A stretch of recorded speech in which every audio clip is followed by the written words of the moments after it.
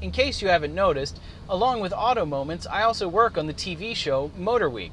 I hope you enjoy this segment I produced for them, and of course, remember to subscribe to both Auto Moments and MotorWeek on YouTube. Thanks. Cities choking on smog. Traffic fatalities on the rise. Although people loved their muscle cars, the casualties of Detroit's horsepower war made Washington put the brakes on the auto industry. By the early 70s, the muscle car market was dying. The cause? Increased prices for fuel and insurance combined with government regulations for safety and emissions. By 1975, all that remained were a few last gasps.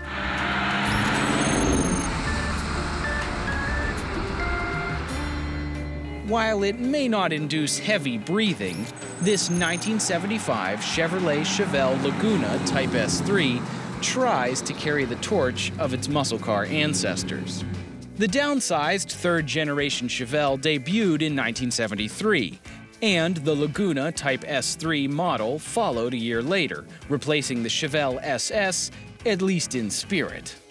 The unusual plastic shovel nose came in 1975, and although Chevy didn't officially support racing, the Laguna was clearly designed for NASCAR.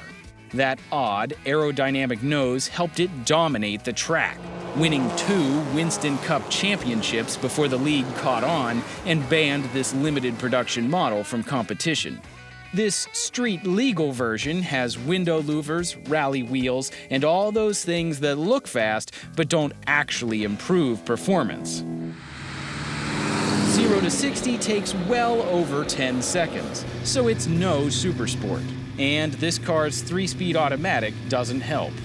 There's this dead spot above 30 miles per hour where you stomp the pedal and the car gets louder, but you don't go any faster. And then finally it triggers a downshift into second and things pick up a little bit, but it's still not a white knuckle, edge of your seat kind of experience. Blame it on this 350 cubic inch V8 that only makes 145 horsepower. It's a good engine, just strangled by early pollution control equipment. An optional 400 cubic inch V8 added 30 more horses. You could get a 454 big block in other Chevelle models, but sadly it was not available on Laguna.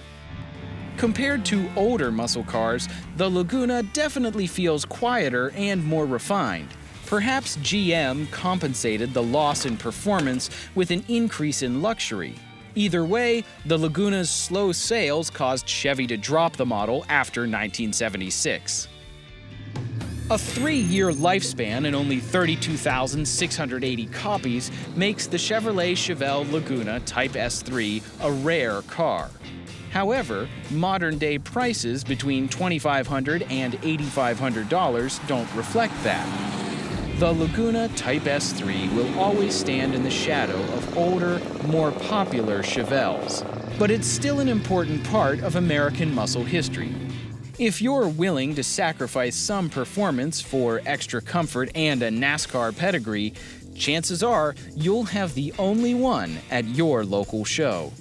People still worry about regulations killing off performance cars, but if the past proves anything, manufacturers will always find a way to pass the rules and make cars even faster.